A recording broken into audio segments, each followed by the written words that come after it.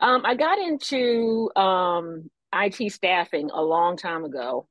Tell you my age, so I was started when I was 7, so in the late '90s, and I stumbled in on it. So back then, in the late '90s, technology was just like really like a big deal. Like nobody knew about it. People paid a bunch for it. I remember in '99 when everybody was trying to find people with COBOL because of 2000 and everything was going to just crash. The whole world was going to crash and all this other stuff.